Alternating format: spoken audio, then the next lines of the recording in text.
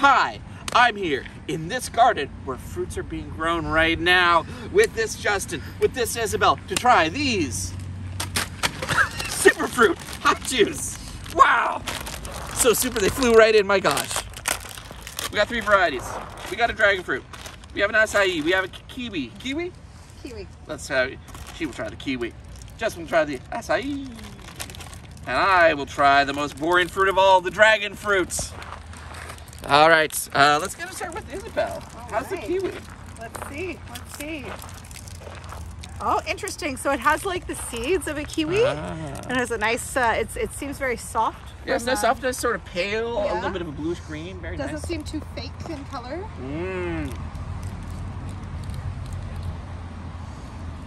Firm chew? Not too firm. Not too firm. Excellent. Nice and chewy. Excellent You might balance. even say a good chew. A good chew? Flavor?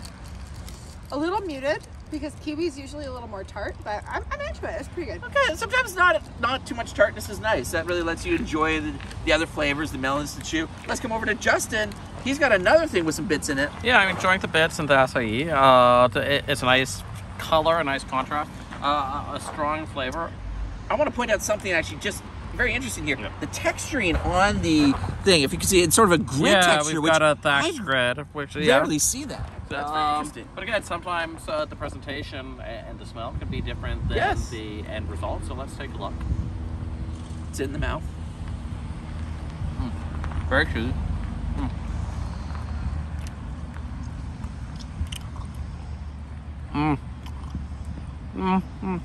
So starts off strong, but then the flavor dissipates a little bit. Oh, It becomes a little chalky.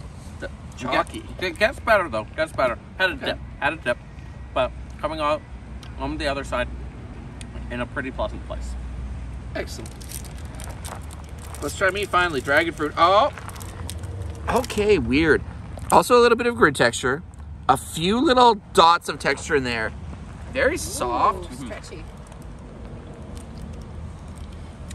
The smell, very powerful.